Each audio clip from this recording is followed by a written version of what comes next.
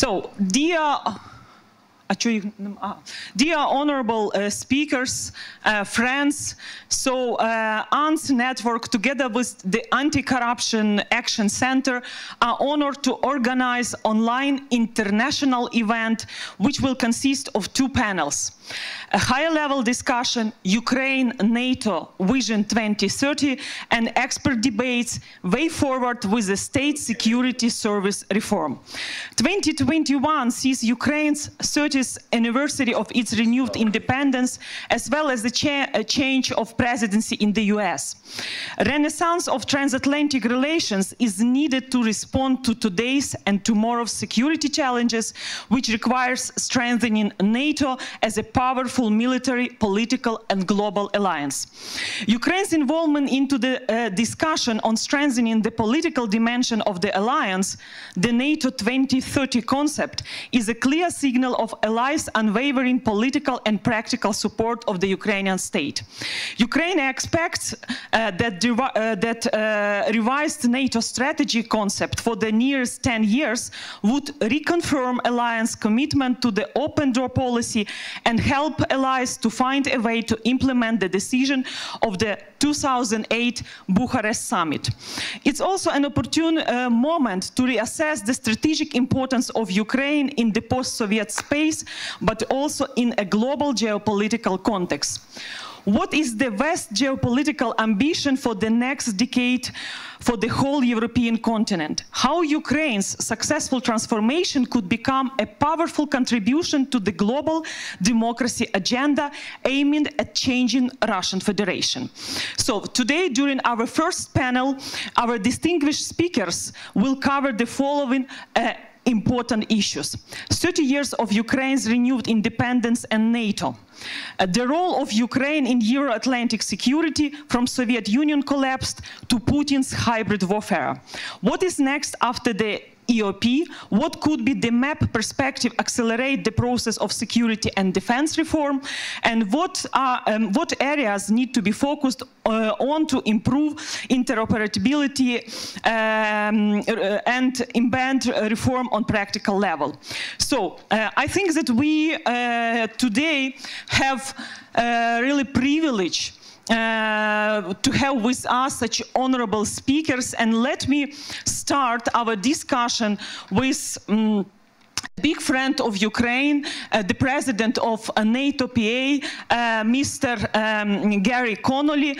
And Mr. Connoly, let us express our gratitude for all your efforts, for your strong support, and also your resolutions on non-recognition, the Crimea annexation and Russian occupation policy. And also, I think, starting from you, we also would like to congratulate the American people with your new president, your new administration, and also quoting your president that America is back and diplomacy is back at the center of your foreign policy. I think it's really very important to make the alliance stronger, and within next decade also to see the new members of the alliance. And so, Mr. Connoly, we know also that you represent also a Georgian caucus in the Congress, and we here in Ukraine do believe that having a unique situation, Joe Biden as a 46th president of the United States and Mr. Connoly as the president of NATO PA, Ukraine and Georgia have an historical chance to receive membership action plan during next years. So, Mr. Connoly, the floor is yours. What is your vision for next decade? And also thanks for your statement yesterday during the Ukraine-NATO Interparliamentary Council, and also thank thanks for your very proactive position in defending truth, democracy in the world, and also supporting Ukraine's transformation in successful country with strong institutions and rule of law. So please, how is your vision of Ukraine NATO 2030, and what is next after the EOP?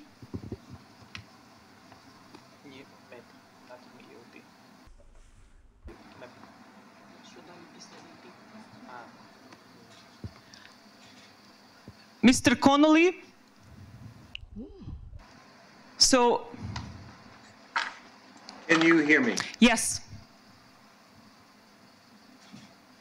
Thanks for being with us. So now we already introduced you and also all your work in the Congress supporting Ukraine's successful transformation, and also as a president of NATO PA, what is your vision of NATO 2030, and also what is next after EOP for Ukraine?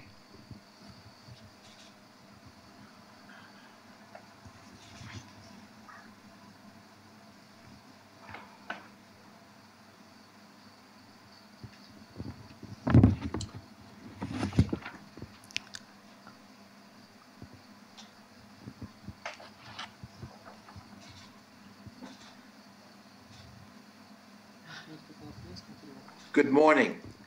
Good morning. I think we have the Ukrainian language link instead of the English language link, so forgive our confusion. I want to thank everybody for being here today for a very timely discussion. And I also want to thank our former NATO Parliamentary Assembly President Rasa for joining us today. It's great to see you again as well.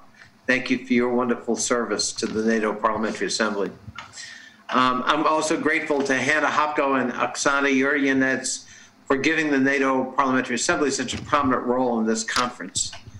You were both powerful voices in our assembly on behalf of Ukraine, and it's great to see you both again. You can rest assured that under Yegor's able leadership, Ukraine continues to be represented effectively in our assembly and its deliberations. It's of course a pleasure to see Rasa, who among the many distinctions as former president of our assembly, and last but not least, you've got Philippe, the deputy head of the French delegation to the NATO Parliamentary Assembly, a true friend of Ukraine. Good to see you, Philippe, as well. 2021 is an important year for Ukraine as you celebrate 30 years since Ukraine regained its independence. This anniversary reminds us of the many hard struggles Ukraine went through under the Soviet Union's repressive regime and its people's hard-fought battles to regain independence and set the country on a new and democratic path. Independent Ukraine is paying a high price for the choices it has made, and all of us must stand firmly by your side to defend your freedom, to choose your future. 2021 is also a pivotal moment for NATO. Later this year, NATO's heads of state and government will meet to chart the path for NATO's adaptation through 2030, and hopefully agree to revise NATO's strategic concept. The list of challenges we face is long. First among these is Russia. During the meeting of our Ukraine-NATO Interparliamentary Council yesterday, we reaffirmed our support firmly for NATO's sovereignty, independence, and territorial integrity. We made very clear we will never accept Russia's forcible and illegal annexation of Crimea, and we will continue to condemn its active destabilization of eastern Ukraine, the daily violations of the ceasefire, and the ongoing human rights violations in illegally occupied territories. In fact, just yesterday, in the Congress of the United States, I reintroduced the Crimea Annexation Non-Recognition Act, which prohibits U.S. agencies from taking any action that recognizes Russian sovereignty or could be construed as recognizing Russian sovereignty in Crimea. That bill passed the House of Representatives in the last Congress by a vote of 427-1. It has enormous, broad, bipartisan support. And that bill is now routinely included in our annual appropriations and defense authorization bills. We will not recognize the forcible and illegal seizure of territory in the 21st century. This is a position that's deeply rooted in American foreign policy through a 100-year policy known as the Stimson Doctrine. As Rasa knows well, it was previously applied through the Wells Declaration with respect to the Soviet occupation of the Baltics throughout the Cold War. The United States stood firm on what was at times viewed as a maybe quixotic policy by non-recognition of the Soviet annexation of the Baltic republics. But now, the Baltic states stand shoulder to shoulder with us in this alliance as free and independent and sovereign states.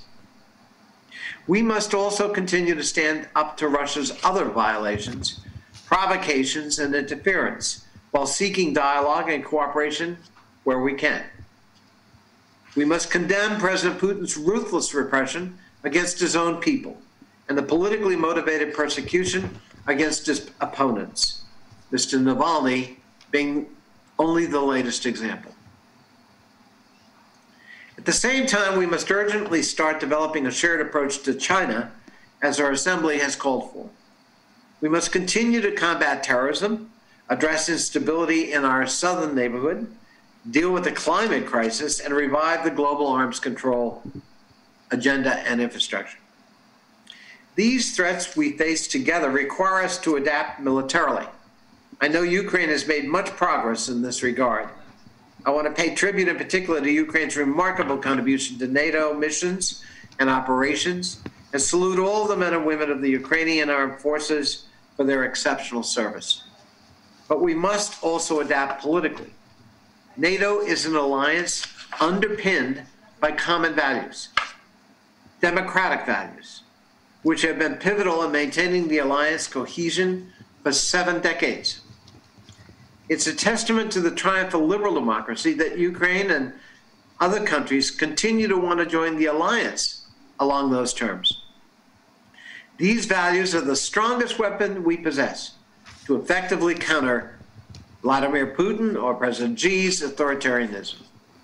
That's why, as part of the NATO 2030 reflection process, I proposed the establishment of a coordination center for democratic resilience within NATO at its headquarters, which would help NATO countries and aspirant countries strengthen their democratic institutions, promote election integrity, and combat subversive activities by foreign governments.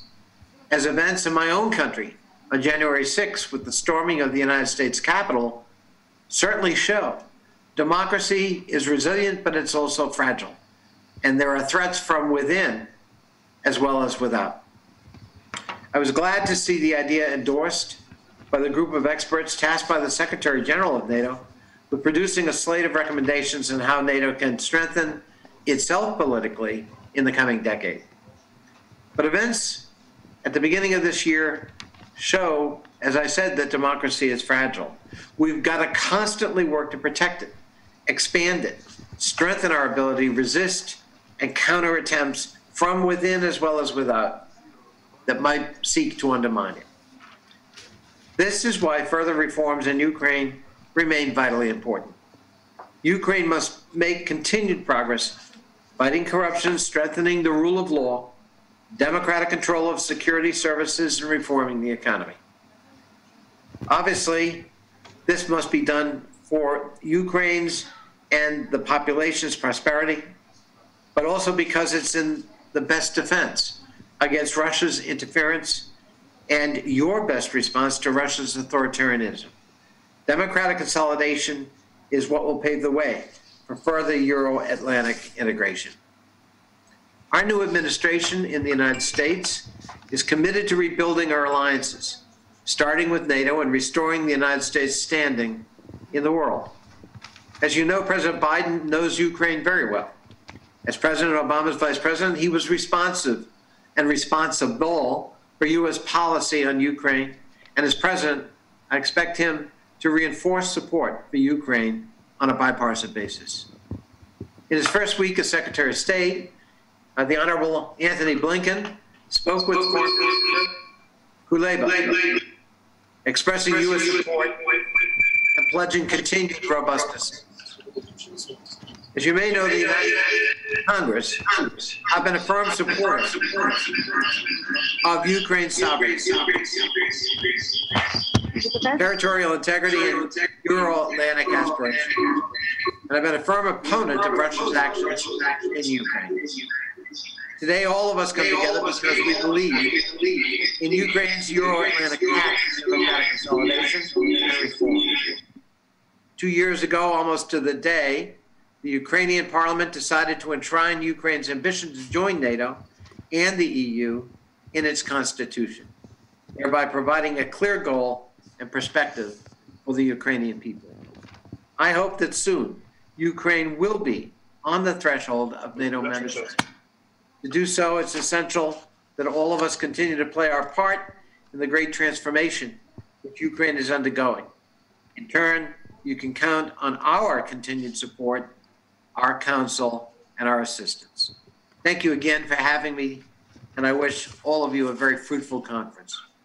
God bless. God bless America, God bless Ukraine and European continent. Mr. Connoly, thank you so much for your statement. We express our gratitude for all your efforts, your strong position within years from the beginning of Russian military invasion and military aggression against Ukraine. You submitted resolutions on territorial integrity and sovereignty of Ukraine. So many thanks for your efforts. And also, as I mentioned before, and I hope now you can hear me in English and you see the channel with English translation. So we do believe that having a unique situation, Joe Biden as the 46th president of the United States, and you, Mr. Connoly, as a president of NATO PA, Ukraine and Georgia have an historical chance to receive membership action plan during next years. And also, Mr. Connoly, what is the possibilities that you with your colleagues could submit a bipartisan resolution for NATO enlargement for Ukraine and Georgia and initiate committees hearing on this issue? And also, it's important that we would be happy to see a special coordinator for NATO enlargement for Ukraine and Georgia within Biden administration as Ambassador Daniel Fried, who crafted the policy of NATO enlargement to Central European nations, advancing the goal of Europe free and at peace.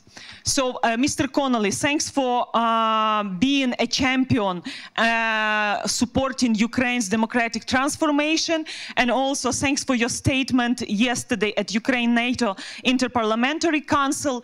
And now we are giving the floor to Rasa Jukneviciene, our good friend, former Minister of Defense of Lithuania, and also President of NATO Parliamentary Assembly in 2018. So, Rasa, what is the strategy of NATO within next decade? How to counter Russian hybrid warfare, Chinese also attacks, and we are here in Ukraine doing our best to receive membership action plan, because you know in the constitution we incorporated our strategic goal to become members of NATO and the EU.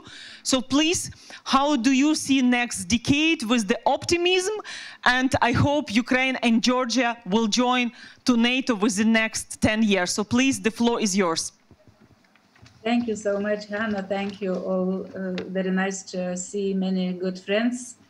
Despite the situation that we can meet each other on Zoom platform, but I think it's also something new and very useful for all of us to do that. In a few minutes, I will leave for the debates in plenary, European Parliament plenary on Borrell visit to Moscow. So I have a very important day exactly now, and but of course, my pleasure to give some of my thoughts on the topic you decided to discuss. I also will start mentioning 2 years ago about the principle of Euro-Atlantic integration was introduced into Constitution of Ukraine. It was really a very important step forward, and I am sure that in my lifetime I will celebrate your membership in NATO. Today is the right time to speak about the status of transatlantic relations as such, and not only about Ukraine, because it is important for countries like Georgia, like Ukraine, and the whole region. Contemporary US-EU relations are based on the history of the end of World War II. NATO is practical expression of North American, European post-war relations. And it is more than obvious that NATO is the most successful political defense alliance in history. When considering current relations and future goals, we must not forget why NATO was formed in 1949 and later the EU under that umbrella, in order to prevent the expansion of the Stalinist USSR further to the West. Today, when we look to Russia and current situation, we are in a bit similar situation, unfortunately.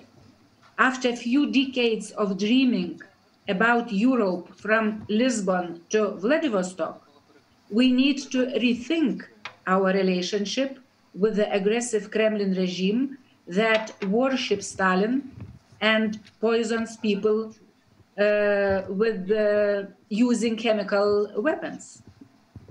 The transatlantic connection must ensure that aggression is contained. We need containment again, containment of Putin regime. Logic says that after Borrell's visit to Moscow last week, there should be no more dreams that Putin will change, and that Europe from Lisbon to Vladivostok is possible with this regime. In this sense, Borrell's visit was a success. I hope it's end of dreams, not realistic dreams. The situation is only getting worse and will get worse in that country. That is why a strong common transatlantic policy is needed today more than ever, like it was in 1949. I will not focus only on Russian factor in this policy. The search for a more coordinated policy towards China and other emerging security issues are also relevant here. There is one of the most important criteria and vector that must unite EU, US, strategy, tactics and actions, the protection, development and consolidation of democracy on the European continent, including Ukraine, of course. In this sense, I also imagine Europe from Lisbon to Vladivostok. It must be a democratic space without Lukashenko and Putin. Democracy is a key word when we speak about transatlantic bond. This is the only way to understand the common long-term goals of transatlantic relations. The future of Ukraine is one of the most important cornerstones here, because without Ukraine, Putin, the Kremlin cannot build its own empire. Today, we see that Belarus is no longer a guaranteed member of the Kremlin alliance. Therefore, in order to have peace in Europe, we must support the nations that are striving for democracy and freedom, because democracies never are at war. Antony Blinken's idea of map is important to Georgia, but not only for Georgia. This would pave the way and unblock de facto existing Kremlin factor for NATO's further enlargement in Europe. Ukraine itself should have more faith in the possibility of its Euro-Atlantic integration, more believe, including your government and political elite, in the opportunity to follow the path of European integration more vigorously. Ukraine has many friends in the European Parliament, and although Russia and Belarus are at the top of the debates today, however, it is part of Ukraine's agenda as well. It's very important for Ukraine as well, because the Belarusians are also fighting for the freedom of the Ukrainians. The Russian people are watching, seeing, and also trying to rise from the terrible destruction. Today, by the way, we all together need to help the Russian people, because they are ruled by Putin, the world's greatest Russophobe, because he is afraid of Russian people, not we. Ukrainians' role is crucial here. Putin fears this role no less than the voice of his own nation. I will stop here saying Slava Ukraini. Heroyam Slava, thank you so much, Rasa, for being a champion within the European Parliament and also on behalf of Lithuania, supporting Ukraine, Georgia, Moldova. And it's true that in Eastern Partnership, Ukraine is a trendsetter, agenda setter of transformation, which is really important also for Russian society, because the successful Ukraine is a nightmare for Mr. Putin, but a good example for Russian citizens, for people in Belarus fighting for freedom, dignity, and democracy. So thanks for being with us all these years, supporting our reforms, and also please pass our best greetings to your colleagues from European Parliament. And during this weekend, our delegation on behalf with our Prime Minister is in Brussels. So we are moving towards our strategic goal to reach membership perspective in NATO and the EU. So thank you for your support, Rasa. And also, as I told to Mr. Connoly, current president of NATO PA, that it would be important also to see on behalf of the new presidential administration of the US, a special coordinator for NATO enlargement for Ukraine and Georgia, as Ambassador Daniel Fried used to be, and he crafted the policy of NATO enlargement for Central European nations like Poland, Hungary. So I think the more we have ambition plan for Ukraine and Georgia, this is our response on Russian hybrid warfare. And as you know, that at the end of January, Ukrainian Parliament adopted in the first reading very important draft on state security service reform. And now I would like to give a floor to Yegor Chernev, who is the head of Ukrainian delegation to Parliamentary Assembly of NATO, and ask Yegor a question. Yegor, what is next after enhanced EOP? And do you think, is there a political will in the parliament to adopt not just one state security service reform, but the comprehensive package needed to meet the criteria and to, together with Georgia, to receive membership action plan during the NATO summit? Well, thank you for your invitation to this really important, I think, discussion for our further future, I think further future. Well, just let's check. Do you hear me in English? Philippe? Philippe? Okay, do you hear me? Yes, do you hear me? Do you hear me? Do you hear me in English? I hear you what you... Can we switch off in Ukrainian translation right now? I don't have any system of translation, so I hear you only when you speak in English. And please tell me if when I will have to speak, if I can speak in French, and do you have a translator for the Ukrainian people, please? Okay. Philippe, do you hear me in English right now? Yes. Okay, good. So we don't have translations from French to English. If you don't mind, can you speak in English? Is it? So I will try, but it will be very limited for me. I'm sorry about this. Okay, it's not a problem.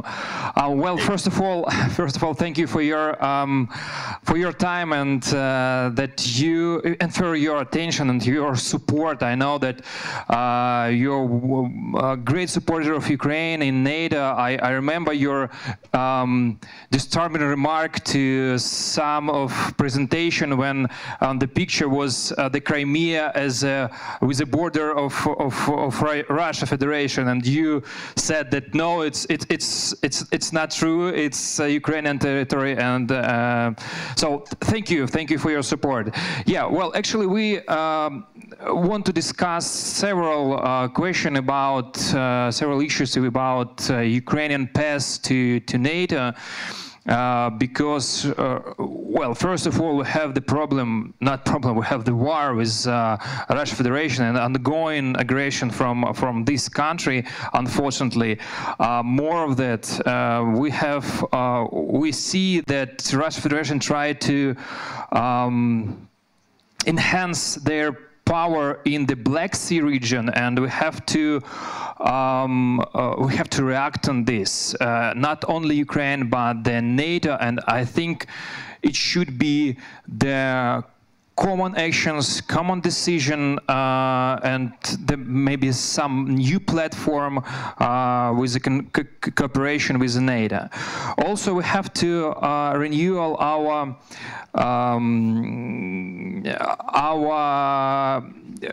relationship with on the NATO-Ukraine Commission at high level, because it's factually it's blocked right now, and we can't move forward. And maybe the most important thing is actually receiving of the membership action plan for Ukraine, and I think we have right now the window of opportunity because of the new geopolitical situation in the world, because of new administration in the USA, because of strong support of the EU, Canada, Great Britain, of us. I think, and we clearly understand that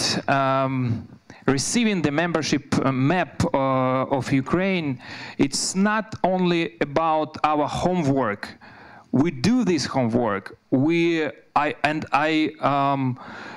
definitely think that we will adopt all the needed laws about security service, about intelligence service, about well, we already adopted about intelligence service, about state secret. But we clearly understand that it's not enough, because actually, MAP is a political decision. First of all, political decision which should be adopted by the parliaments of the allies. And in this way, we have to have support, strong support from, I hope, from Gerry Connoly, who was here in this discussion before, from Rasa, from all our partners all over the world. We understand that we have to organize bilateral, and we will organize bilateral communication and relations with all the members of NATO to understand what exactly we have to do from our side to achieve our map. We also understand that some countries have their own interests with collaboration with Russian Federation. It's pity that we see business as usual after the Russian Federation aggression since 2014. But we understand that it's economical interest, it's some social interest, internal interest of these countries, and we have to find this solution, what we can propose these countries from the Ukrainian side to have their support when the decision of the map will be on the table. And I hope, Philippe, for your support, I know that we have your support, always have your support. Maybe I can rely on your support in some bilateral communication with other countries, because I know that not all allies want to see in the further future Ukraine as a member of the NATO. So I hope for our fruitful collaboration in the nearest future. Thank you. Thank you, Yegor. Thank you, Mr. Connoly, as the President of NATO Parliamentary Assembly, Rasa Jukneviciene, for their wonderful statements. And of course, today during our Ukraine-NATO Vision-2030 discussion, and this is why we invited representatives of national parliaments from US Congress, from France, also from with the experience of Lithuanian Seimas. And now the floor is yours, Mr. Philippe. Je ne parle pas français, so I could not translate into your speech in French. So sorry. But please, if you could speak in English, we will be very thankful for you, and also let us gratitude you for visiting Ukraine, Kyiv, Lviv, and all your efforts, because one of the topics that today we are discussing is the West geopolitical ambition for the next decade for the whole European continent. And of course, what is the role of Ukraine as a trendsetter? And Rasa already mentioned hybrid threat to democracy, disinformation situation in Belarus, in Russian Federation with imprisonment of Navalny. So I think that successful Ukraine is crucially important for the transformation of the whole post-Soviet space. So please, how do you see the next decade, Ukraine and NATO? And of course, after the pandemic, we do believe that the NATO Parliamentary Assembly, which had to be in 2020, finally will be conducted next year in Kyiv. So this will be a unique opportunity to see more than 600 participants, higher level, discussing how to strengthen NATO as a powerful military, political, and global alliance. So, Philippe, please. Just one remark, Philippe. As we discussed before, you are welcome to Ukraine, to Donbass, and we are waiting you. And well, with this pandemic, we had to postpone here our meeting in Ukraine. So I hope in the nearest future you will be in Ukraine, and we will show you all Ukraine from Donbass to Odessa to Lviv and all what you want. Thank you very much. And you, Hanna, you get a very, very nice French accent when you speak French. Is certainly one of the reasons that I am loving with Ukraine. That and also the way you receive me each time. And I have to thanks again Yegor for this invitation. And be sure I will be with you as soon as possible, and to come back in Lviv too, to drink the best coffee of the world, because I remember that in Lviv it was a very famous coffee everywhere, and it missed me. So be sure I will be back. And how you told it before, and before I thank Rasa and Gerry Connoly for they say about this optimism we get from your next decade. I would like to tell to the people who hear us that I've been 5 or 6 times now in Ukraine, and it's different parts in Lviv, in Kiev, in Odessa, in Donbass, and I have been lucky to be there for your presidential polling and the legislative polling, the parliament polling. So it was a very good experience for me, and talk with a lot of people who were going to the polling station and spend a lot of time to talk with them.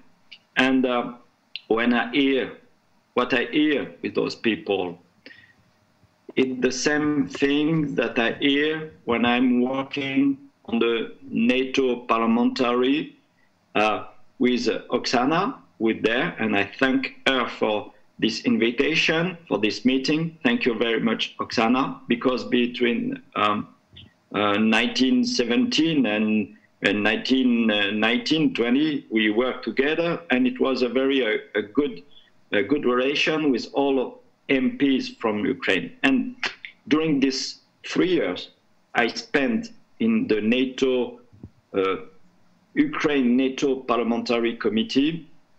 I found the same works, the same minding in your population when I was for the summer 19 and hearing the people. So it's why I'm very, very optimistic for your future. I see a population on works. I see a population on progress. And it's why I'm working, it's why I'm involving in that committee, to hear your parliamentaries, to hear all the progress you do, and to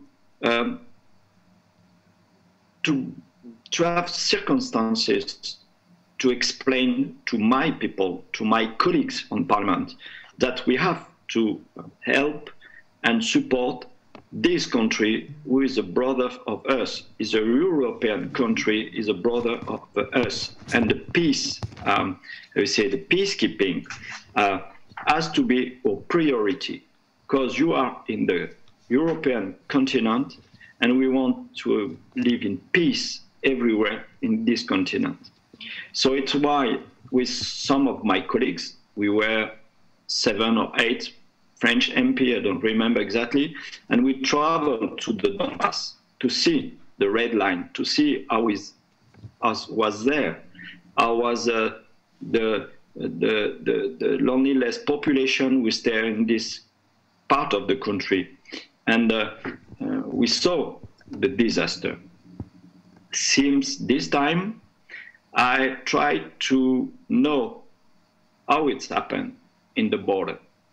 And not far away, last month, we used to reach a ceasefire. But when I see the reality, I see that we still have clashes. We still have bombardments with died soldiers or wounded soldiers. So this is for me a very strong preoccupation, because those clashes, those bombardments are happening on the door of the Europe.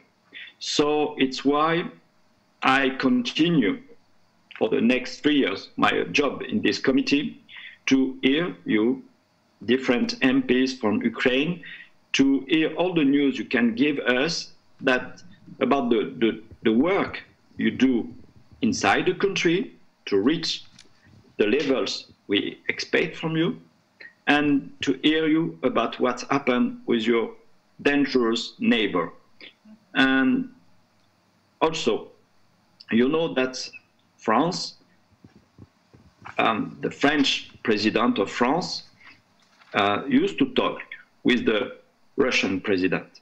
But in each time, Ukraine is the first line of the discussion. There is no other way for us. The integrity of your country has to be reached again. No other way. And I am very optimistic too that we succeed in this. We don't want democracy did only 1 foot behind. For us, there is not option. And we want that the democracy, that the freedom border still on the east of your country. So we are very preoccupied by this. We talk every time with this. I see one by month the French Minister of Foreign Affairs, and all the time we have a discussion about this, and his position is still the same. And it's a wall between what's happened East years on you and what's happened with you in Europe. So for the next decade, I'm convicted that you will be very, you will be at the rendezvous with all the transformation of the laws we expect from Ukraine.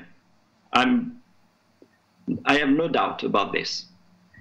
For the future with NATO and the Europe, your destiny is the same destiny than the NATO or the Europe. We are now with the crisis, the healthy crisis, at the new step for everybody. And we all have to grow up, and we all have to change after this. And I think this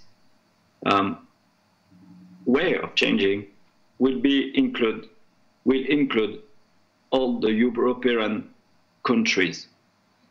And it's why I'm very optimistic about your future and our future, because you will bring many things with you that you will give to the European people. And I expected that very much. I'm sorry for this English, very sorry for you people, you hear me like this. Philippe, your English is better than my French is, so definitely we have to visit Paris again and yes. to improve our language. So, and you know, we love France because Anna Kievska used to be the Queen of France. And by the way, last year in small city of Western Ukraine, Lutsk, your ambassador here opened the monument of Anna Kievska on her road to Paris. So I think, yes. And also this is another issue why I'm mentioning this, because you remember that Putin wanted to steal our history, saying that Anna Kievska is a Russian princess, which is just lie. And by the way, 2021 is the year of 300th anniversary when Peter the Great renamed Moscovia into Russia by actually still in our history. And so now, thanks for believing in Ukraine and Ukraine future. We will do our best, reform-minded people, change-maker generation. And now I'm so happy to give the floor to Oksana Yurynets, the former head of Parliamentary of Ukrainian Delegation to NATO PA. And it's, for me, it's like a big privilege to see Oksana and now Yegor showing the institutional, how to say, continuity from women leadership to men's power. But I think it's important to see this harmony when we have a tradition of generations and Verkhovna Rada convocations, 8 and now 9 working together on on achieving one strategic goal. So Oksana, now you are working as a professor at Lviv Polytechnic University, and it's also too important to improve public awareness about NATO. And how do you assess the next steps and what is really important after the EOP? And also let me use this momentum to express our gratitude to Madeleine Moon, also former president of Parliamentary Assembly of NATO, and Ruxandra Popa for helping us and supporting during the organizing this event. So Oksana, please, the floor is yours. Yes, good afternoon. Thank you, Hanna. Dear President of the NATO Parliamentary Assembly, Presidents of the NATO Parliamentary Assembly, Rasa Jukneviciene, and Mr. Gerry Connoly, dear Philippe, Michel-Kleisbauer, and Yegor. It is my pleasure to convey a greeting for Madeleine Moon, former President of the NATO PA.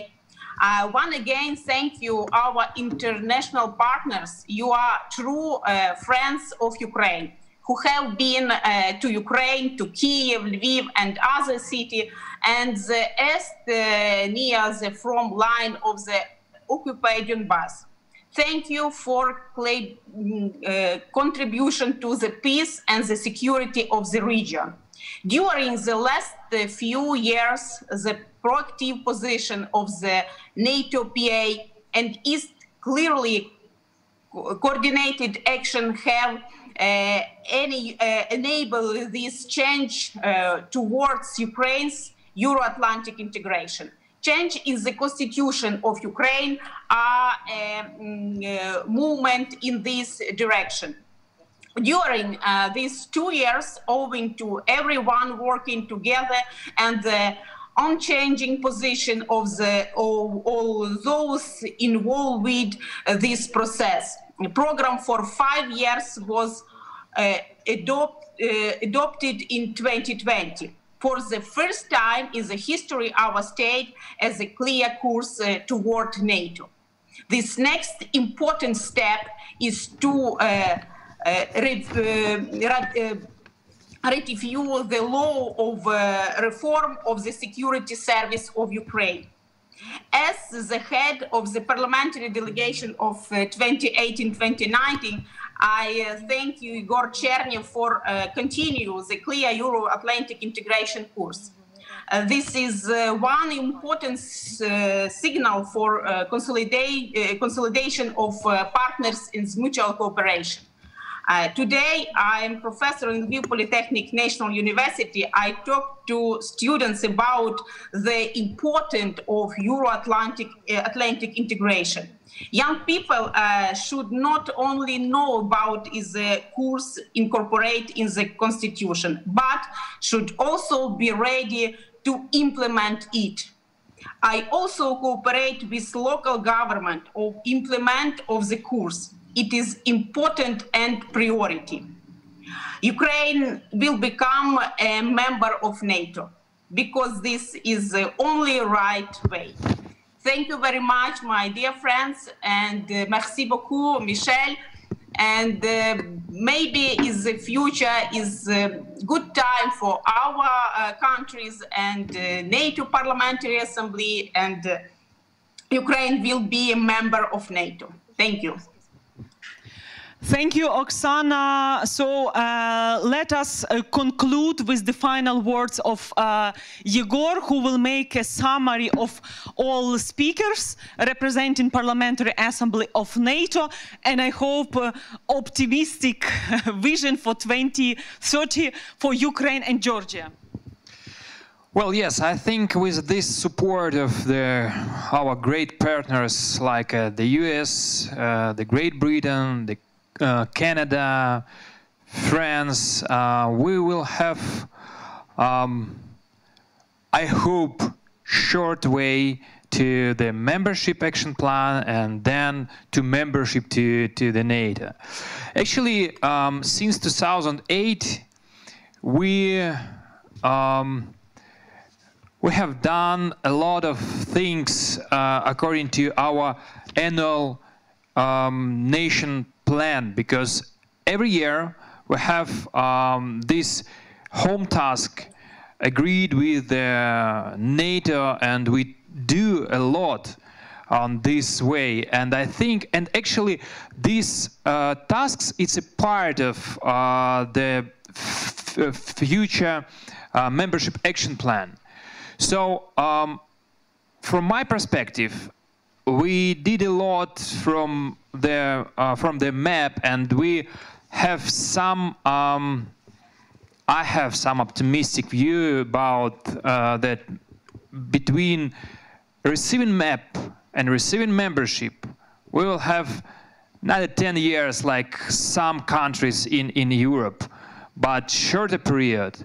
But before this, of course, we have to receive map, and we will do all the best from our side in all the levels: diplomacy, parliamentary, government level, and the highest level of president, to achieve this goal for, I hope, this year on the summit NATO 2021. Thank you, Yegor. And according to NATO, Ukraine is the only non-NATO partner nation to have contributed actively to all NATO-led operations and missions for the past 2 decades. So definitely we could say that NATO will benefit from Ukraine's joining to the alliance, and also Georgia joining to the alliance. This is why today's key question was, what is the strategy for next decade, and how to counter Russian hybrid warfare, and how to think about that democracy in Belarus, in Russian Federation, by making Ukraine and Georgia successful. And Philippe, I see your hand, so you wanted also to add your final words before we move to the next panel. So please, the floor is yours. Yes, thank you very much. I want to speak about what Yegor just said. Why? It's very important that you continue the big works you are doing in internal. Why? Because things will change with Joe Biden now. Why? When he's arrived, he just elected, and he found a very old situation. Old, it's 6-year situation on Donbass. And he has to make his mandate a success. He has to change the things. So, for me, in the next 1 or 2 years, maximum, he will do a move, but a very big foot with what happened on the eastern border of the Europe. More now than Mr. Joseph and the Euro Commission has been, how you say, malmené. I don't know the word in English, but with what happened just now, Mr. Biden has to do a move, and I'm sure he will do it. So in the next 18 or 20 months, there is a big foot in a big step forward by Joe Biden on this problem. Thank you, Philippe. And also, as I mentioned at the beginning of our online international forum, of course, we do believe that Joe Biden presidency in the United States and also Mr. Connoly as a president of NATO PA, both of them, together with Ukrainians who are fighting for reforming our country, and also with the support from Canada, UK, European Union, France, Germany, we will make this breakthrough, and within next years, Ukraine and Georgia will receive membership action plan, because we are defending European continent from Russian aggression. Ukraine became a contributor of European security, and of course we would like to strengthen NATO as a strong military, political and security alliance. So this is our homework, this is our geopolitical goal incorporated into constitution, and this is also our civilizational choice when Ukrainian citizens during Euromaidan in 2014 did. So our fight continues, and thanks Yegor, thanks Oksana, thanks Philippe, merci, and also thanks to Mr. Connoly and Rasa for this first panel discussion. And now the next panel is way forward with the state security service reform. The panel will be dedicated to the achievements and challenges of building transparency and accountability in Ukraine's defense and security sector. So what are the key issues which need to be addressed? How to ensure that state security service reform is focused exclusively on its core activities, and also how to depoliticize the service.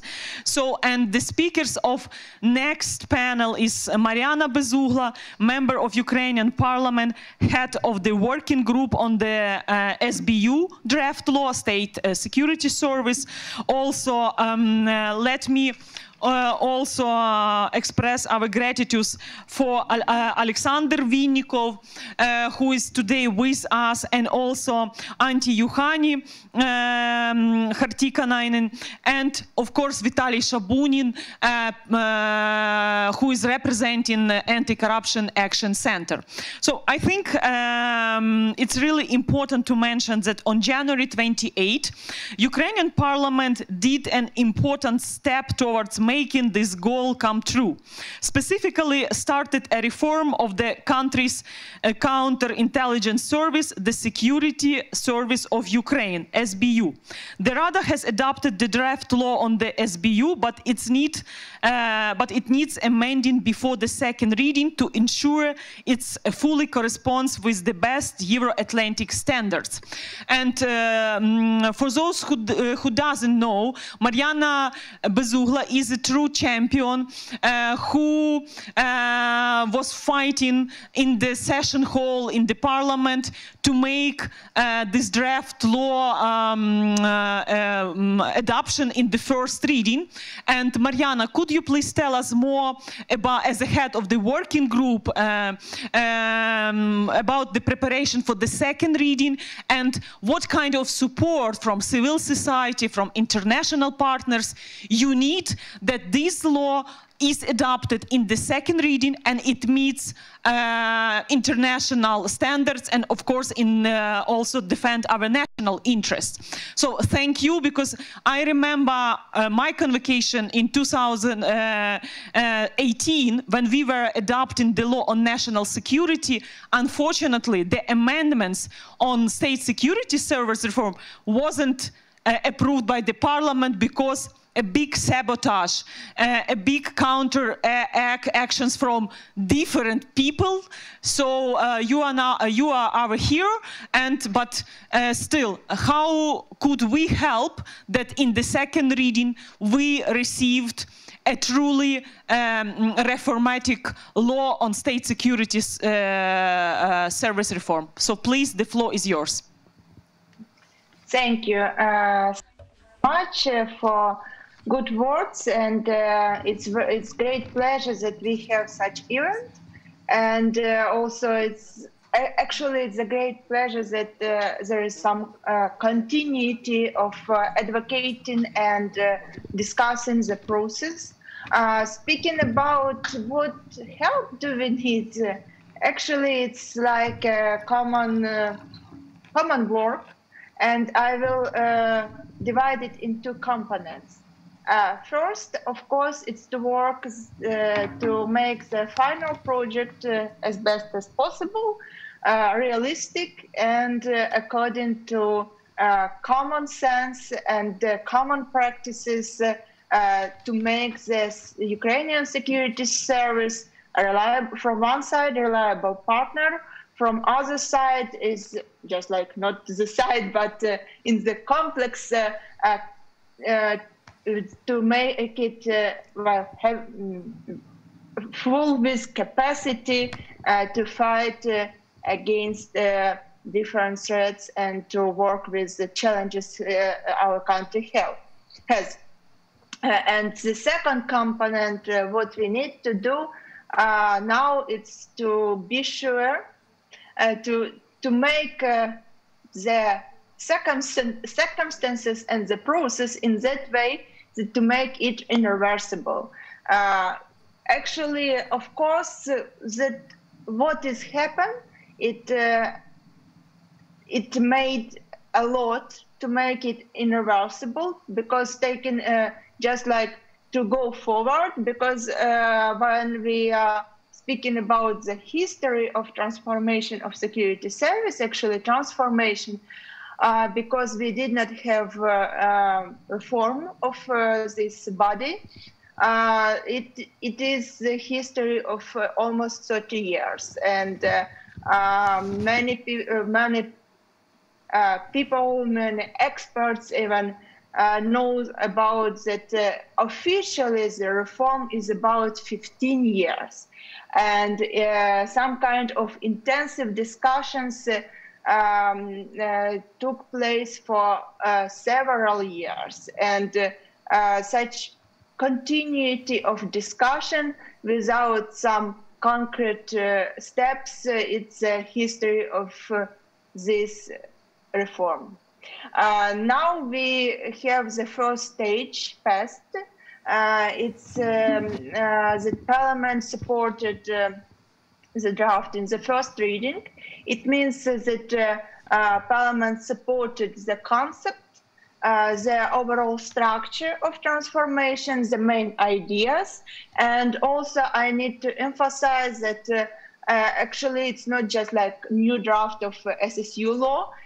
It's like a package, massive, of regulations on the level of law, and also some instructions concerning the under law acts, which is about to regulate all the field, all the branch of how security service should exist and how it works, and how what is the interaction between other bodies and points in the security and defense sector. So actually it's the package of changes in about 40 different laws, and also additional instructions on for under law acts. Frankly, I can speak about it for ages, so I just kindly ask moderators to stop me, and if you have additional questions, I will be happy to answer. About the work between readings, of course, it is not some kind of 1 week or 2 weeks. It's obviously we are expecting at least 2 months of intensive work. Now, the 11th of February is the last call to get additional proposals from offices of members of parliaments from the whole parliament, from different committees, and then we need about 2 weeks to aggregate all the amendments to work with them according to the overall concept or not, and so on.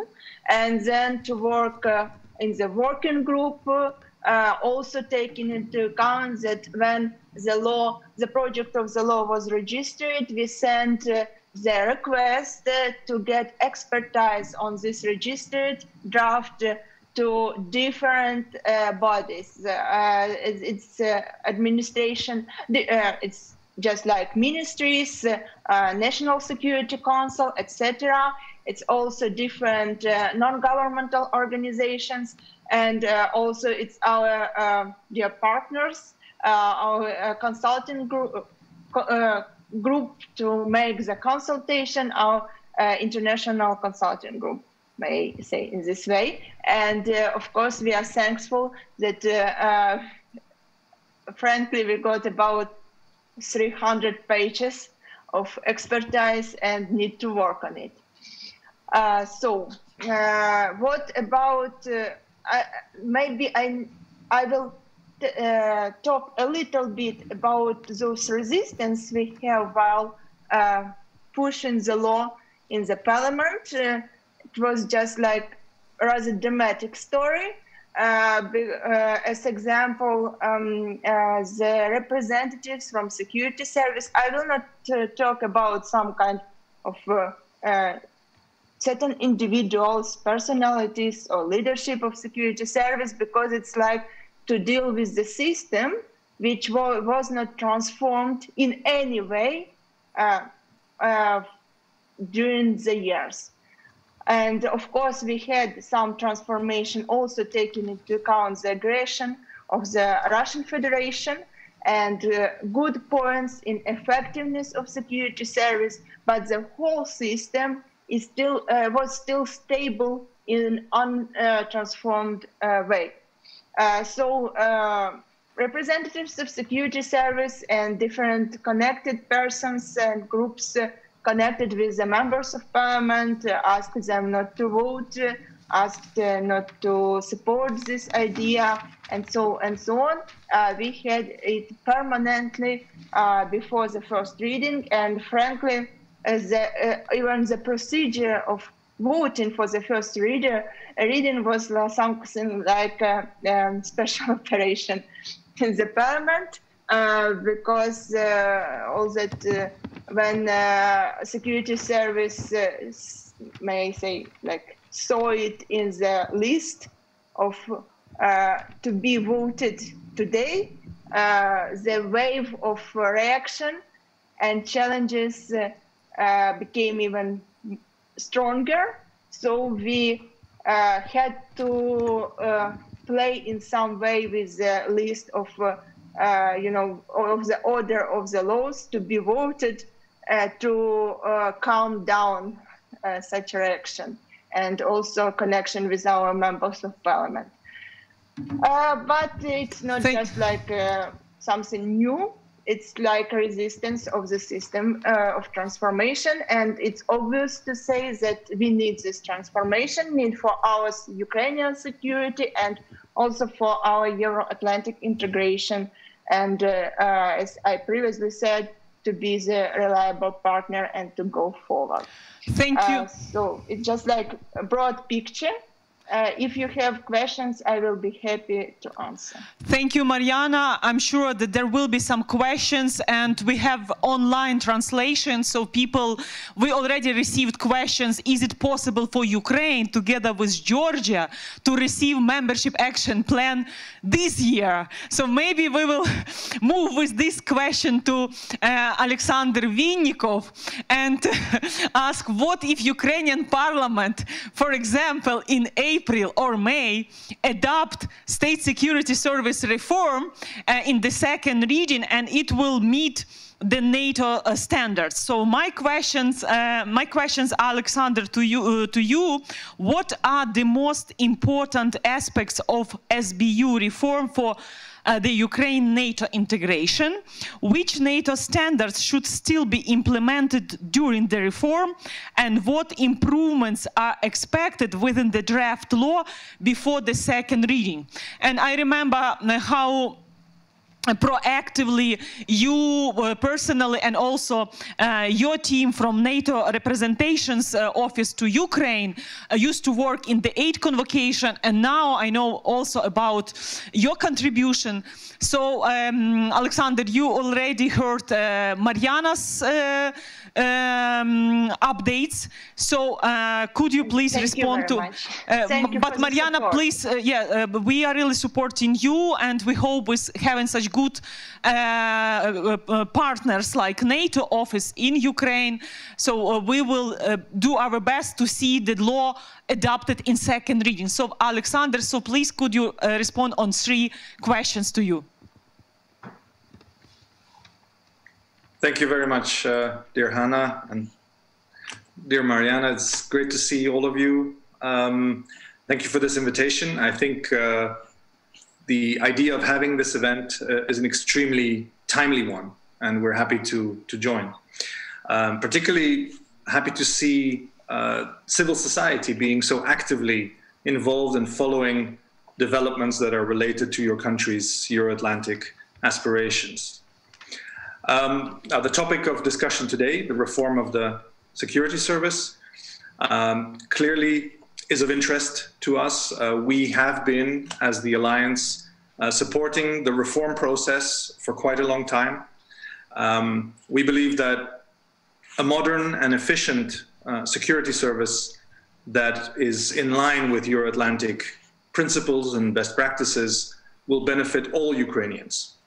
And therefore, we welcome a wide discussion and debate on this issue that includes all the key stakeholders, including civil society, of course.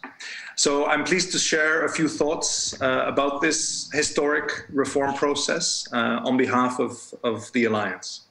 And in my brief remarks, I will focus on 2 aspects. First, what we see as achievements, and secondly, where we see challenges and opportunities. And I think, Hanna, this goes some way to replying to those questions. Now, reform of the SBU clearly, as you mentioned, remains a key aspect of Ukraine's European and Euro-Atlantic integration efforts. And NATO therefore welcomed the approval of the corresponding draft law in first reading, and we see it as a significant development. I would like to commend the efforts of the Verkhovna Rada as a whole, and of course other stakeholders as well, with whom we have built an excellent relationship over the past few years. And I will join Hanna in complimenting also Mariana's personal leadership as part of the National Security, Defense and Intelligence Committee, which really was the driver of this process and continues to be the driver. We were very pleased to see that this draft law was supported in first reading by several factions, including by members of the opposition. I think it's an important signal that indicates that this topic is clearly seen as an issue of national importance, and this is valid across the political spectrum. We have also noted President Zelensky's recent public statements in support of SBU reform. And I think that all of this shows widespread political consensus today in Ukraine that the service needs to be reformed in order to focus better on its core tasks, which are defined in Ukraine's law on national security. And those are counterintelligence, counterterrorism, and the protection of state secrets. Now, as we all know, this reform is and will be a very long and challenging process. But of course, a long journey starts with the first step. And we believe that the draft law adopted in first reading is an important step on Ukraine's Euro-Atlantic path. And jointly with our long-standing partners from the International Advisory Group, the EU and the US, NATO stands ready to further support Ukraine on this path. We commit to standing with Ukraine through the development and the adoption and implementation of this important piece of legislation. And so Ukraine can rest assured that it will not be alone in this process. Now, turning to some of the challenges that are still outstanding and which also offer opportunities, I'd like to first of all highlight that the international partners cannot provide Ukraine with a off-the-shelf template or an ideal standard model of how an internal security service should be organized. This is something that each nation must decide for itself, freely and independently, taking into account the realities that the country is facing. What we as NATO can do, however, is to analyze proposed solutions and assess to what extent they are in line with Euro-Atlantic principles and best practices. And in this regard, our advice and recommendations consist of preserving and protecting some provisions of the draft law as it develops further. Now, these include the very important phasing out of pretrial investigative powers, the downsizing and transforming of the service into a civilian entity, and streamlining the service's role and responsibility regarding combating organized crime. At the same time, in our view, additional work is required to further refine terminology and clarify some provisions on judicial and financial control in particular.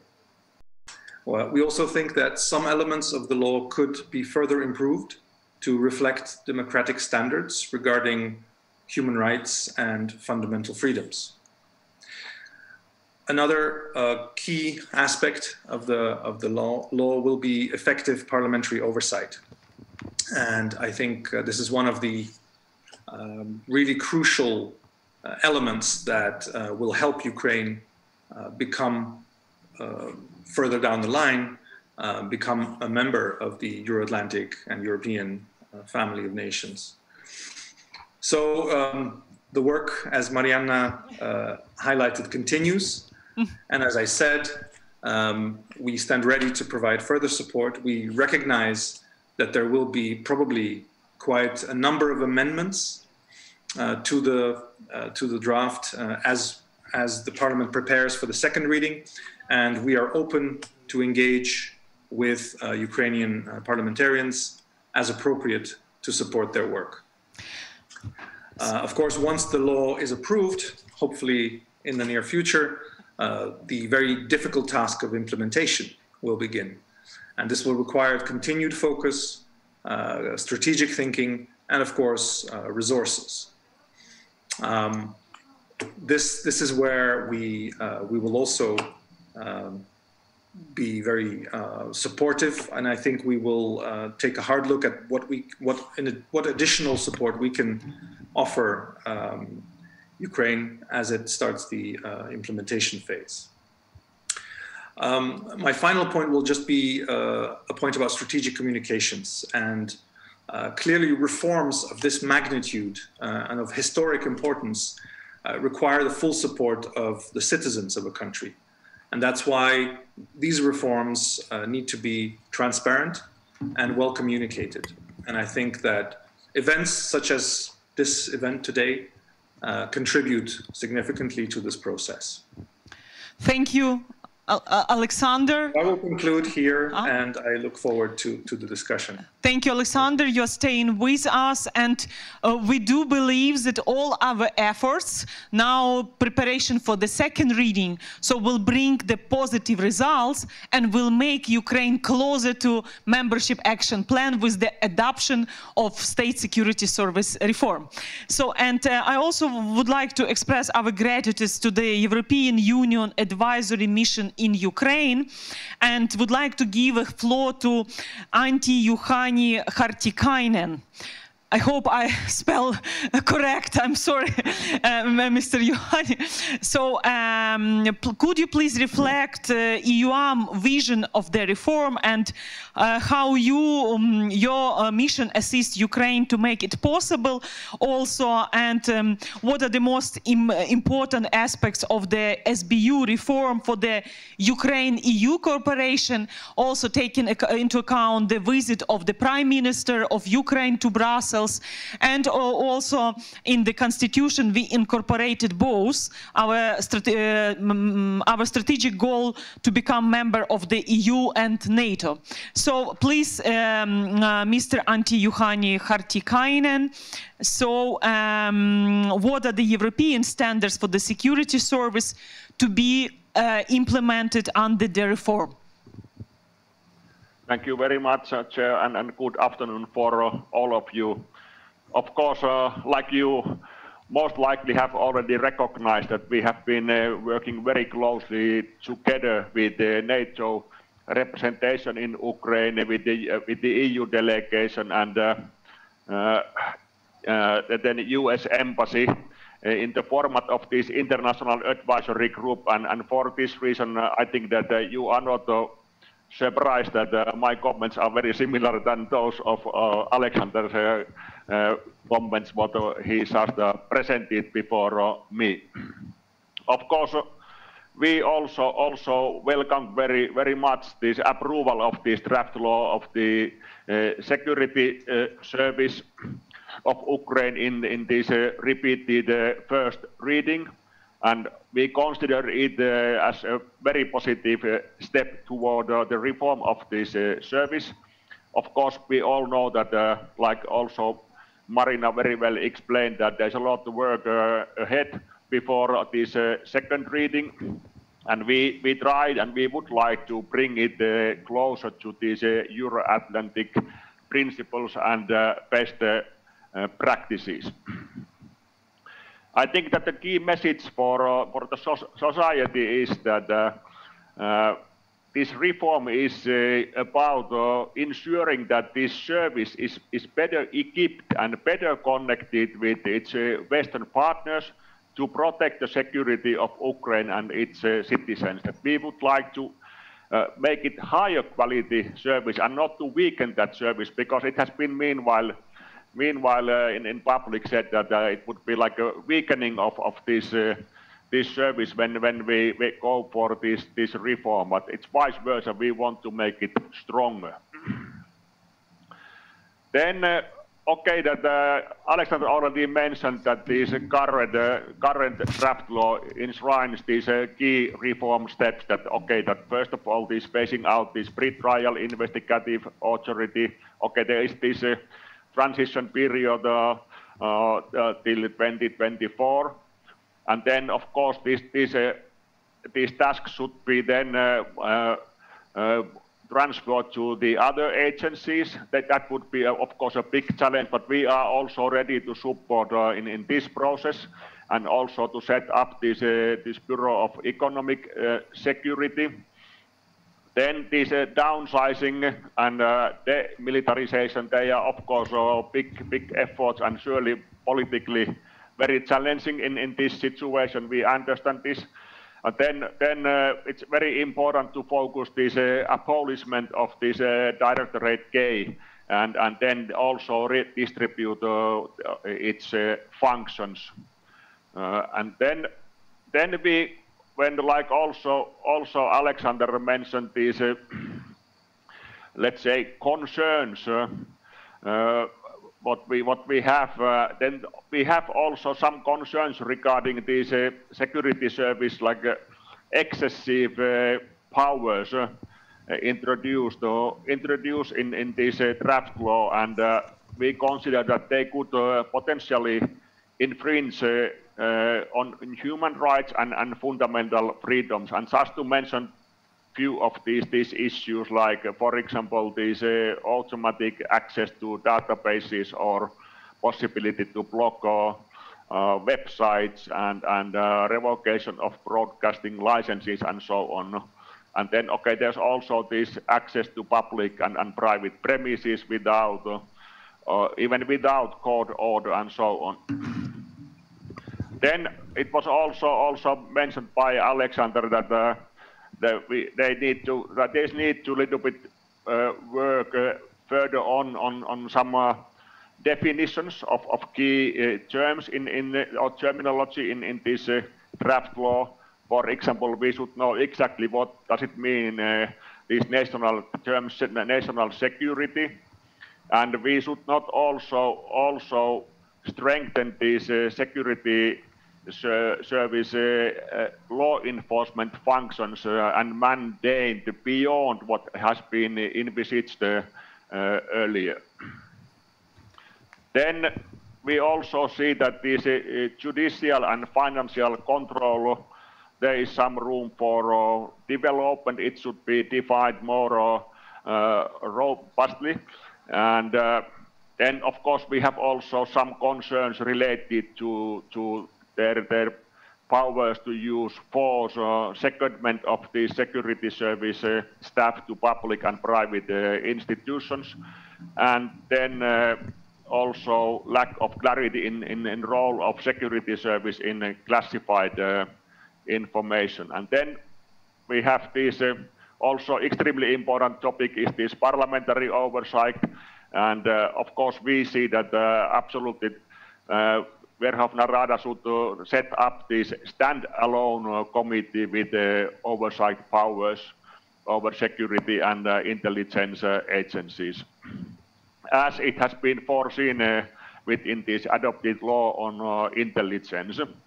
Because we think that without this proper oversight, this security service reform will be incomplete. Then, of course, okay, we have a lot work ahead.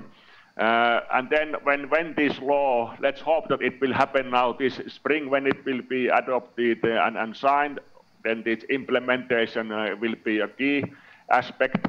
And of course we can discuss this later on, but what I can ensure at the moment is that our mission, we stand ready to support this process once it begins. And of course now we are very interested to support Mariana and her team in finalizing this draft law and preparing it for the second reading.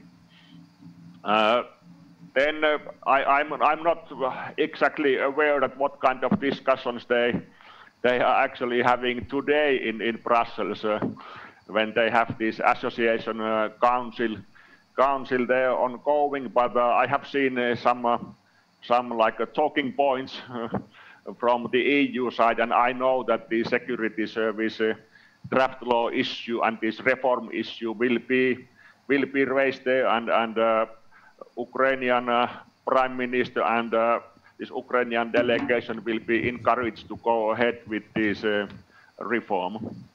Thank you very much.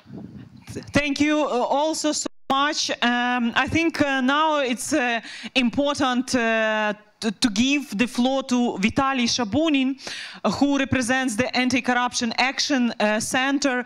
This is the organization which is one of the key drivers among civil society advocating the state security service reform, knowing that with the state security service reform we could see more trust to Ukraine and also more investment, because there were a lot of cases when SBU just mixed its function and was attacking the business, which was not good for the Ukraine's reputation.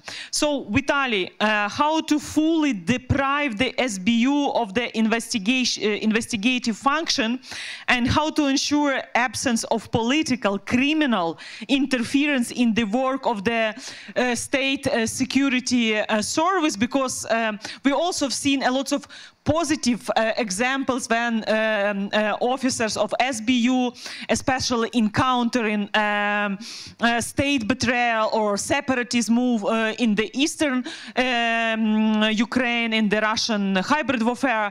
So, but unfortunately, without this reform, so what is the plan of your organization or the coalition of NGOs to support people like Mariana in the parliament, to see that this law finally in the 30 years of renewed independence will be adopted, and this will be our how to say achievement for the 30 years of renewed independence, and also our important step to receive the membership action plan. So please, the floor is yours, Vitaly. Hello, everyone. First of all, I'm not sure that our public support will help Mariana in the parliament. I think it was better. But frankly speaking, I would like to give great thanks for Mariana. You are a very brave woman, and frankly speaking, you picked up the fight many others don't even want to think about, especially in the previous parliament. And it was really courageous, and from ANTAC and other NGOs, we will do all possible for you to succeed in this fight, because it's first of all your fight. I mean, in the understanding of who is leading the fight. We will just help you there. And frankly speaking, for colleagues from international side, I'm really sorry that we still need to speak about the reform. It should be done at least 4 years before. But it is as it is. I'm not sure we should speak here in details about the reform, because we all stand on a common ground. And it is very easy to get the results Anna you want to have. We just need to push the bill in a second reading. So easy, just push it to the second reading. I'm joking here. As you know, ANTAC's role is to advocate the reforms, and I think there is no place in this discussion to advocate, and there's no need to advocate the reform. We all stand on the same ground. If you're not against it, I just will switch to Ukraine to speak for those who are listening to the discussion from the Ukrainian side, just to send them a few messages, which I hope will give them more understanding of the situation we stand now. So I will use Ukraine.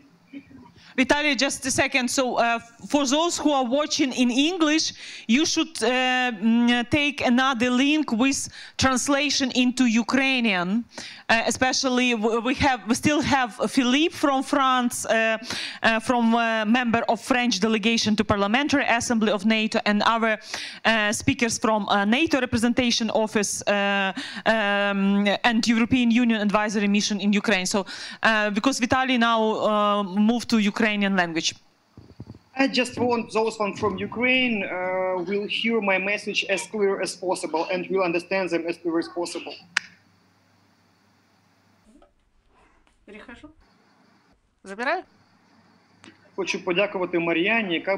I would like to thank to Mariana, who experienced a huge pressure. Especially, I would like to thank to her on behalf of the leadership of the security service of Ukraine, and I would like to say my message to the leadership of the security service in Ukraine. You did naughty things during this campaign. We can have different views on the reform, but the ways how you presented your opinion is very bad. Especially, I mean, the black information campaign against those who think differently from you. I would like to remind to the leadership of the security service that he is appointed by the Parliament of Ukraine. And he has to report to the Parliament. He is accountable to the Parliament.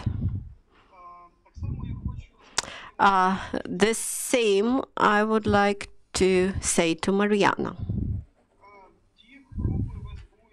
Those groups in SBU who counteracted to reform,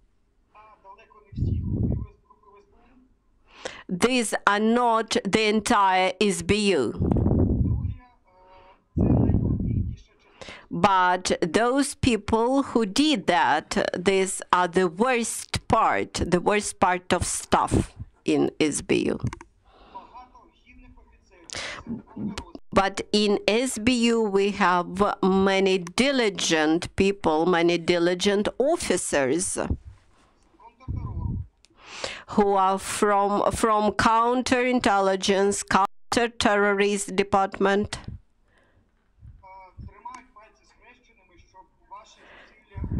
They are extreme supporters of all your efforts and wish you all the best.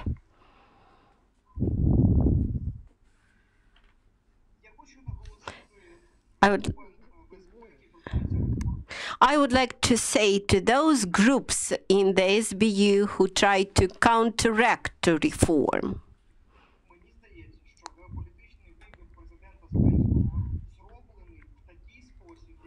I believe that a geopolitical choice of President Zelensky is quite clear and it allows no options to you.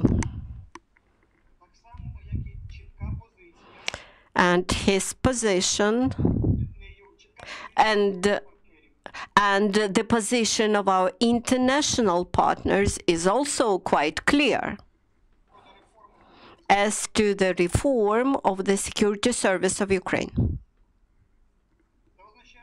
This means that Mariana's effort and those who support this reform, they inevitably be successful, while those who try to prevent this reform from implementation, they simply will lose.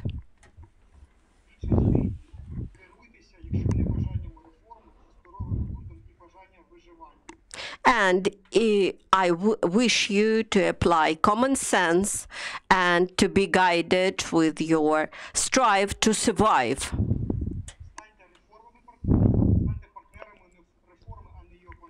And I encourage you to become a part of this reform instead of making opposition to it.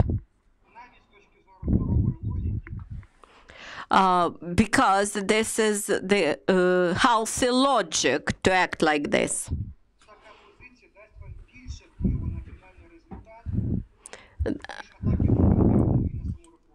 And this will allow you to achieve some positive result, while your attacks on Mariana and her team would bring you to very grave results.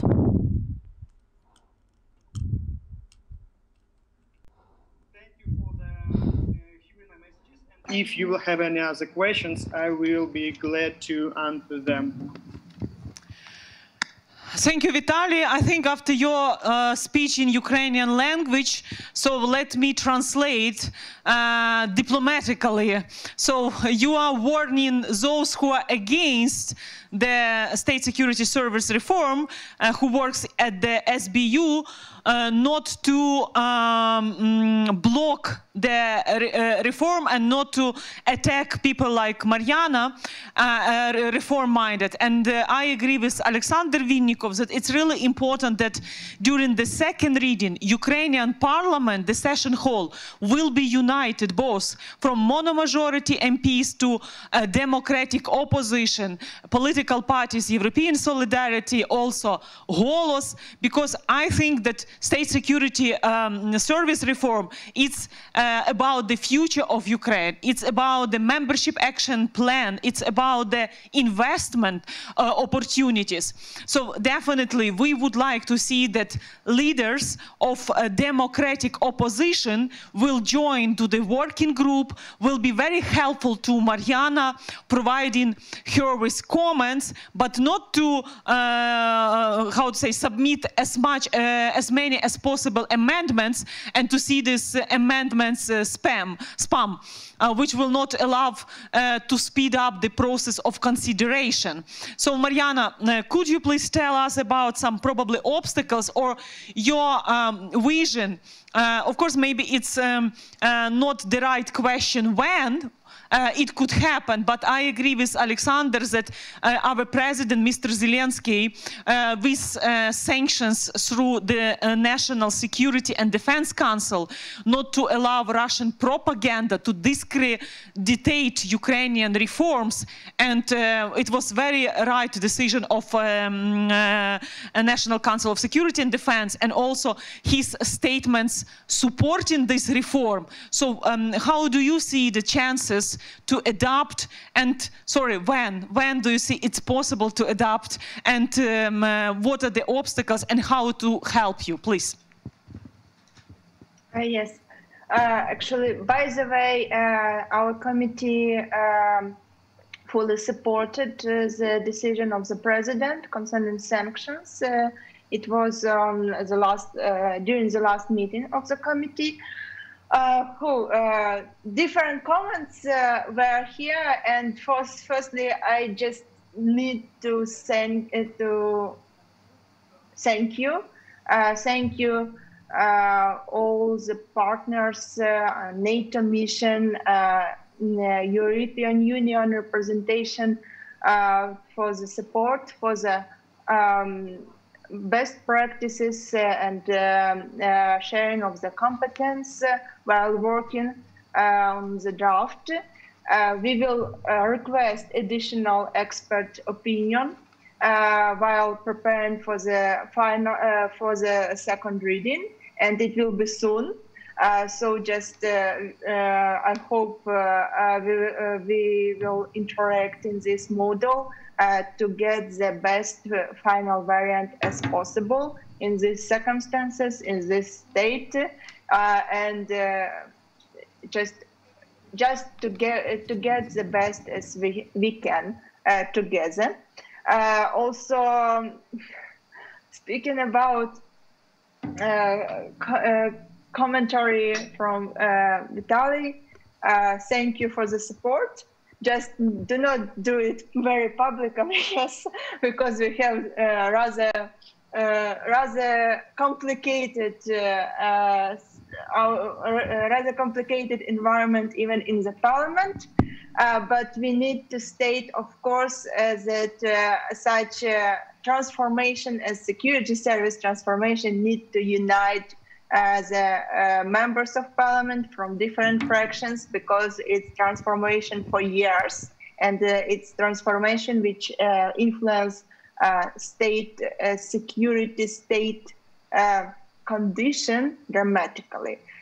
So I hope that such value of and such support level will be for also during the second reading. I hope. But firstly, of course, we need at least the result, the passing of the second reading, and it's not just like it's not light process. We still have a lot of challenges, and of course, still have resistance in the system. They just are changing now some tactics. I hope also, just additional hope, that our interaction will be in more and more constructive way. But you see, what the observation is that there are a lot of good specialists and even some loyalty from the leadership of security service to work on some points of the law, but from other side we have some kind of deep state of security service, which is about the resistance, and the other part of deep state is also many different specialists and even departments which understand the request of changes and wants to have the proper capacity to be the capable counterintelligence, etc. So it's a process, it's a life, it's a process of transformation. We need to go this way. And speaking about the timeline, as I previously said, it's about so spring is for security service transformation law. We need about 2 months of a big tempo to make the draft of the final draft, and then to make all the bureaucratic procedures, and then the next stage of tempo, may I say in this way, the next stage depends on all the political conglomerate and political will, and work with fractions and risks, etc., etc., etc. So the goal is to finish spring with the new security service law, and then to get the sign from the president. And also this goal wise in this timeline, that it's about the budget. Nothing can happen without resources. So we need to plan the budget for 2022, and this planning is it starts actually now, but just like main stage, it's summer and autumn. To get the proper budget for the new relaunching of security service, and in that case, 2022, 2023, and 2024, they will be the years of transformation, because actually the concept is to make more during the 3 years, and then just to finish for some aspects for during next years. Thank you, Mariana. So it seems like a good plan. So I think before the celebration of the regaining 30 years of independence, we definitely, I hope I'm belonging to the optimist, and now it seems like the coalition of supporters formed, and in this coalition we have MPs both from ruling mono-majority and democratic opposition, civil society, our international partners, and of course officers in the state security service reforms, because there are a big part of officers who really not corrupt, they are true patriots, and they are on our side. And I think it's really important in 2020 during the Parliamentary Assembly of NATO in Kyiv to deliver the package of comprehensive reform package, and Alex Vinnikov knows better about this package and what is achievable. Yes, please, Mariana. I'm very sorry, just a small remark. There was some joke about non-governmental organization, but I need just 2 moments. It's quite obvious even in such a young state, without some pressure, some proactive position from non-governmental organization, radical changes. I will not even call them radical, but real changes of the blocks of how the state is functioning, they are impossible.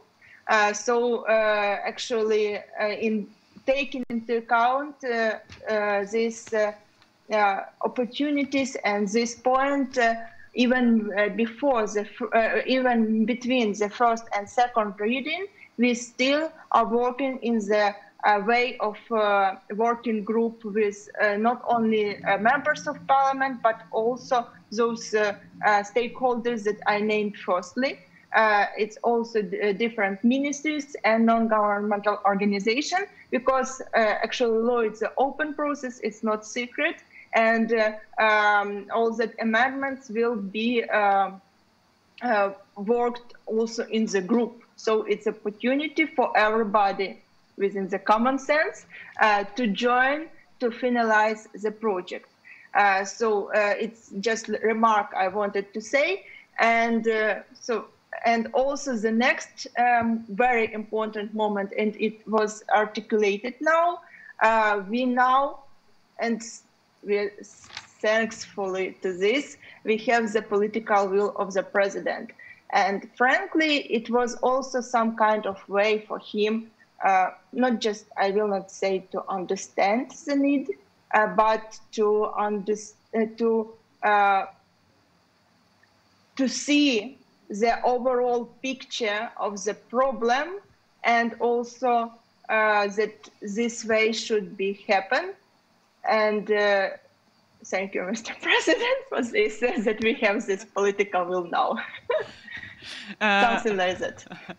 Thank you, Mariana. Definitely having political will on behalf of President, also support in the Parliament from key political factions, because you need 226 yes. minimum votes, and also equipped with the support expertise from our international partners, good, patriotic, professional officers or experts from state security service and from civil society organizations. So I think you have a dream team to prepare for the second reading, and I do believe that since today our ANDS Network and Anti-Corruption Action Center, we started a series of discussion, Ukraine, NATO, Vision 2030, and we will continue this public discussion and also working group meetings.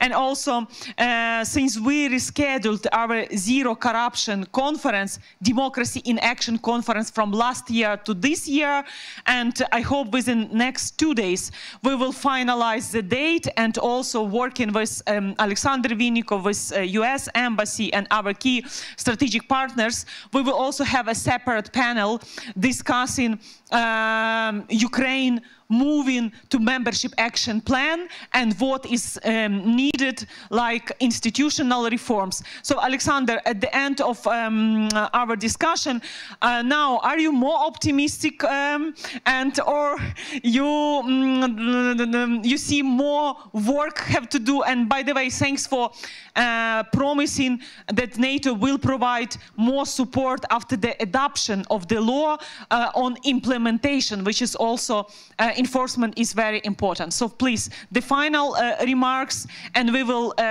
finish today's our international high-level discussion. Thank you, Hanna. Well, if I weren't an optimist, I would be in the wrong business. So I remain optimistic about Ukraine's future, definitely. I can tell you I've been here quite a long time, and I know that reform of the SBU has been one of the most difficult and most sensitive areas of reform that we have been communicating with our Ukrainian partners about. So I fully understand how complex it is to transform and modernize the service in line with European and Euro-Atlantic practices. At the same time, as was voiced by many colleagues here today, this is clearly an important next step on Ukraine's Euro-Atlantic and European path. And it's, I think, very clear that NATO and the other strategic partners of Ukraine are committed to standing by Ukraine and helping Ukraine every step of the way as it moves from development, planning to implementation of this historic reform process. And I would also like to second those comments about the reform-minded colleagues in the security service and in other security and defense organizations. I think in my years here, I've worked with many stakeholders who are extremely patriotic and extremely committed to seeing Ukraine become part of the European and Euro-Atlantic family of nations. So I cannot emphasize the historic importance of this process enough, and I think it will clearly stand Ukraine in good stead as it continues on its Euro-Atlantic trajectory. Thank you, Alexander, and also Mr. Antti Juhani. Would you add something as a final remarks? Yeah, thank you very much. And actually, I mentioned during my speech that we are going to strengthen actually our support for the security service reform. We have now already ongoing one recruitment. We are recruiting one short-term expert to support this reform. And now when our new mandate will start as of 1st June, just before this security service law will be adopted, let's hope so. then we are going to, in the new mandate, we are going to strengthen our support for this reform. And now this short-term expert is to be deployed to plan and propose that how we could support this reform and make some kind of plan, and then we would go ahead with the implementation as of next summer. Thank you. Thank you to all speakers. So our higher level international discussion, Ukraine, NATO Vision 2030, and also expert debates, way forward with the state security service reform is finished for today. So let me express our gratitude, especially to Mariana for her bravery, and also to many thanks to Alexander and Mr. Antti Juhani Hartikainen. I think if I repeat 3 times more, I will finally pronounce it in the right way. So, and Vitaly Shabunin, and also our speakers from the first panel, especially the President of Parliamentary Assembly of NATO, Mr. Connoly, and also a member of European Parliament, Rasa Jukneviciene, and also our representative of French Parliament, Mr. Philippe, and ksana Yurynets. So I think it's really important to work hard and to see results. And results will be a first membership action plan. In the nearest 1-2 years, we do believe, and we will fight for this. And within a decade, I hope Ukraine and Georgia will join to NATO, to the alliance, as it's written in our constitution.